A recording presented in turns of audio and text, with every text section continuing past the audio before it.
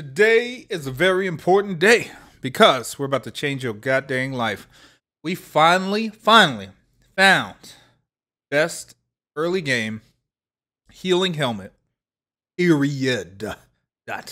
Now listen, as we talk about this helmet, I want you guys to take this into consideration. I want you guys to go get this goddamn helmet, and I want you to craft it as soon as you can, because it is so cheap that I think the recipe is going to change really fast. All right, so let's talk about what the recipe is.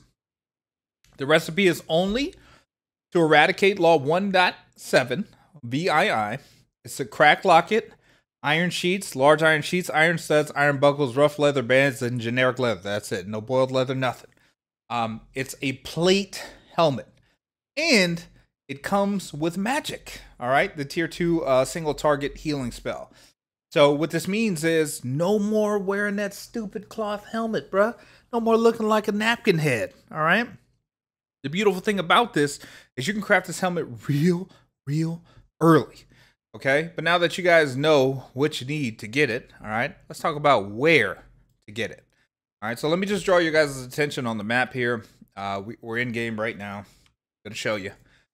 So I don't know if you guys are not on Ancient. I'm sorry, I apologize in advance, but I will show you, and maybe you guys can find the location for yourselves. Okay, now where we found it is right in the Wildlands area, so you guys may have to check multiple locations, but we found it within the ruins that has like the ghost forest in it.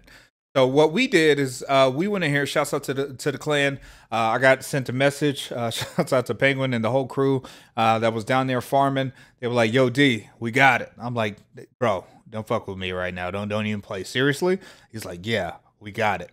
And what they did was they said that he spawned like within the tower. If you guys come down to this location here, or a location similar in your guys' base, it was the one that was closest to the PvP zone. All right, so make sure you guys check that area first. Now, they said that he spawned within an area. There's normally an executrix there, but instead, it sounds like a damn Pokemon. But instead of her spawning, Lector Illuminaire is who you guys are looking for. He actually spawned in her place.